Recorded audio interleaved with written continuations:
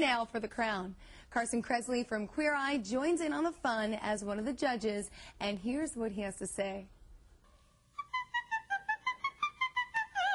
Wake up and smell the makeup because one mother-daughter team is about to be crowned. Major attitude. It is the mother of all pageants, and who better to judge the beauty queen wannabes than Carson Kressley. Hi, ladies. Hi. Which sounds scary, you know, going from zhuzhing to judging, but it's a really cool show in that it takes those beauty pageants and kind of brings them to, like, you know, a new level where it's about the relationship between the moms and the daughters. If anyone says, oh, I'm doing it for fun, they're not telling the truth. We're in it to win it. You're also going to see some crazy relationships between other contestants. Laura likes to sing. And Mama likes to dance. Cha-cha-cha. Of course, Carson is no stranger to reality TV.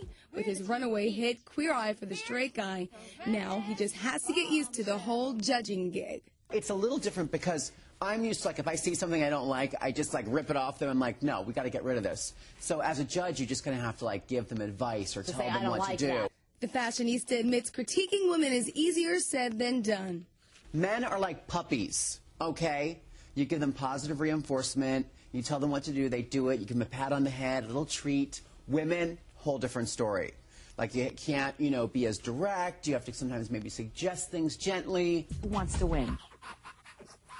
But until the day the pageant princesses are chosen, you're going to laugh, you're going to cry, you're going to want that tiara. Wear a 3-week hair, it's true. So crown us judges, please do.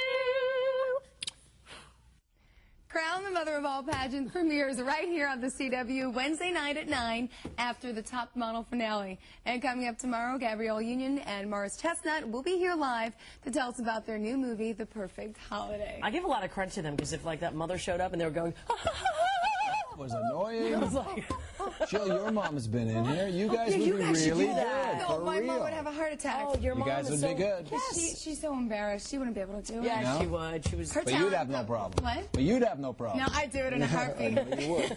Thanks, Jill. Up next on the CW11 Morning News, he's a Grammy